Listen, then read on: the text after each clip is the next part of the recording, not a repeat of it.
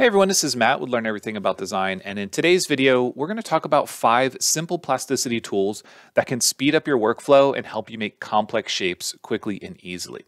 Now, these aren't the only tools that will do this, but if you're new to plasticity and you're just getting started, I suggest you check out some of our Getting Started content. I'll leave some links in the description.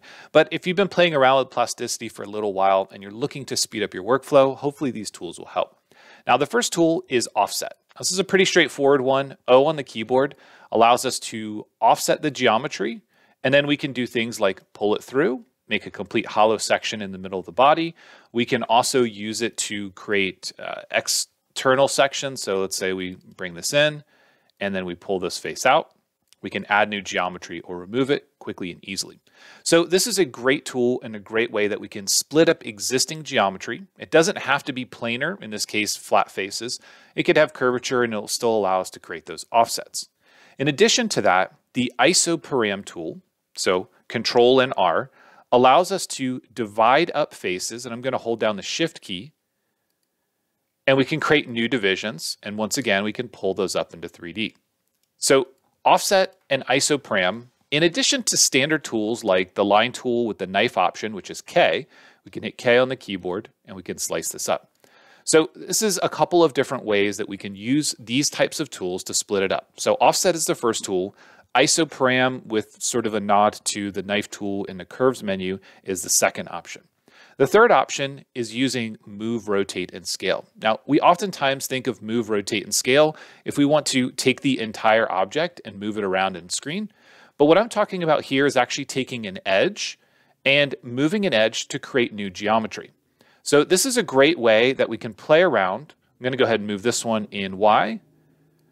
Playing around with using tools like the knife tool, isoparam, and even offset, and then using move or rotate to change the geometry.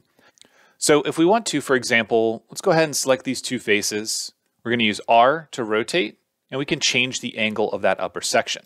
So with just a few clicks, we're able to make complex geometry that otherwise would take us a lot of construction planes and curves, and simply we just use offset, knife tool, as well as isoparam to break things up. Now, another tool that I want to talk about is really more of a shortcut, and that's the use of Alt and Control and Alt. So when we hold down the Alt key, what this is going to allow us to do is select a chain of edges. Now, these chains of edges don't necessarily need to have tangency. So up here, for example, we can select both of these edges together. If we use Control and Alt, we'll be able to select an entire loop of edges. So this is a great way to simplify the selection process for doing things like adding fillets or chamfers around a model.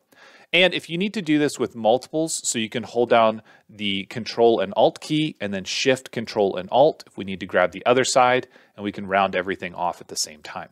So once again, that's not really a tool, but a shortcut key. The last thing that I want to talk about is Boolean. Now, Boolean is something we use all the time to combine bodies together or to remove a body. But what I want to talk about it here is in the context of Intersect. Now, it's one version of the Boolean tool I don't think gets used very much.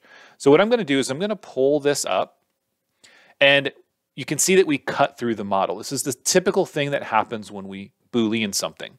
But if we instead are going to use the Boolean tool, and we'll go ahead and pull this, we'll pull this up. And instead of doing a cut, we use Shift E and Intersect. What this allows us to do is keep only portions of the design where things overlap. So for example, if we want to make this smaller and we just want a little bit of a peak there, right click.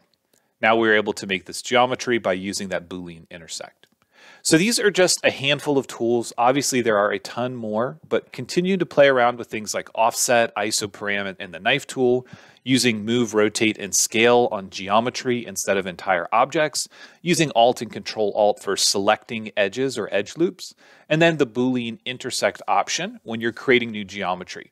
These will help you create complex geometry parts pretty quickly without having to do a lot of extra work creating curves, creating new sketches, and building out your geometry piece by piece. So play around with these. If you have any other tools that you like to use all the time that help speed up your workflow, please leave a comment and let me know. And remember, if you are looking to purchase Plasticity, we are an affiliate. You can use the code LEAD10 at checkout, and that'll save you 10%. If you have any questions, please leave them in the comments. As always, thanks for watching, and we'll see you in the next one.